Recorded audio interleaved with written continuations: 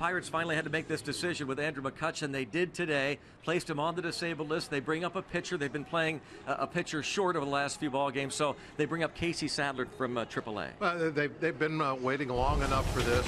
They finally had to come up and make a decision. They don't like to play with just 6 guys in that bullpen. It really puts you in a bind sometimes, so they had to bite the bullet to go ahead and make the move. And Sadler, who's been doing a great job, really down at AAA, ERA almost under 3. Hopefully he'll come up, step right in, and continue that good work up here.